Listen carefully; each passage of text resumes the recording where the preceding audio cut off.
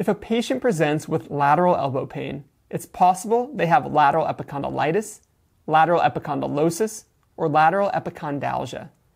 In order to differentiate these different symptoms and diagnoses, it's important for the clinician to take the climber through a various set of movements and screens. First, to lengthen the muscles, going through flexion and ulnar deviation to see if that generates symptoms. Next, to palpate the tendinous insertion to see if that generates lateral elbow pain. And finally, to go through a muscle screen, extensor digiti minimi, extensor digitorum, extensor carpi radialis brevis, extensor carpi ulnaris, as well as the supinator. There's one other muscle to keep in mind if a climber has lateral elbow pain, the anconeus muscle. It aids in end-range elbow extension. It attaches to the lateral epicondyle, and if a climber has lateral elbow pain that radiates more proximally, this muscle should be on your list. But if you think about different climbing movements that would generate or aggravate typical lateral epicondylosis, it's oftentimes movements that overuse extended wrist positions, such as the overuse of crimps, or gripping with an extended wrist, or even chicken winging while climbing, or using wide cracks.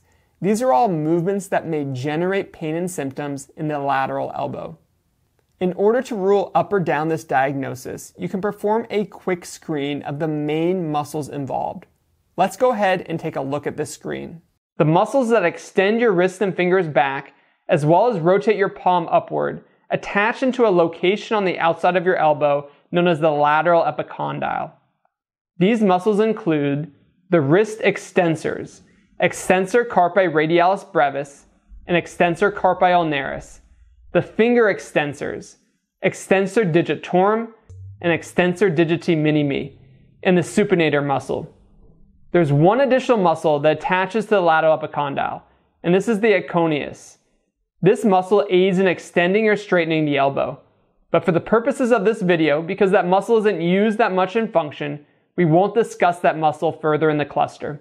We're going to do a series of tests for lateral epicondylosis or outside elbow pain, also known as tennis elbow. You want to make sure the patient has no pain or symptoms, because these are provocative tests. These are going to reproduce their symptoms. So before we start, just make sure they're pain-free. Then we're going to go through the tests. The first test is a passive stretch. I'm going to put the patient up into 90 degrees of humeral flexion. I'm going to grasp onto the distal aspect of their humerus. I'm going to flex their wrist down towards the ground. You can even move them a little bit towards that pinky side, an ulnar deviation, to see if you can reproduce some of that outside elbow pain. It's a passive test. The next set of tests are active tests, testing the contraction of the muscle to see if contracting the muscle reproduces pain on the outside of the elbow. So this is called Cozens Test. You're going to place the patient at 90 degrees of elbow flexion. You're going to stabilize the distal end of their radius and their ulna. You're then going to have them extend their wrist back. You can even move them a little bit towards that thumb side in what's called radial deviation. I'm then going to come in and press the patient downwards towards the ground. They're going to resist me. We're now testing the wrist extensor muscles to see if that reproduces any pain or symptoms on the outside of the elbow. And now we're going to test to see if the supinator muscle is generating any pain or symptoms.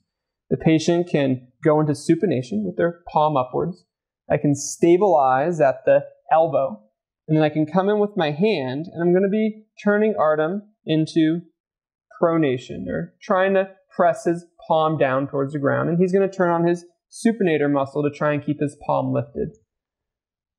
Keep him in that position. Artem, don't let me turn you, and hold, hold, hold, hold. You can test his finger extensors to see if that generates any symptoms at his lateral epicondyle. So I can come in and apply pressure on the distal end of his finger or the tip of his finger. Don't let me move you. Hold, hold, hold. Excellent. You can actually do that on each finger to see if that generates his symptoms. Now there's one last test when he's in this position. We can relax his palm down. I'm going to come in and trace the extensor mass of the elbows right into their insertion into the lateral epicondyle of the humerus, and I'm going to palpate or press in that position to see if that elicits or causes any pain or symptoms.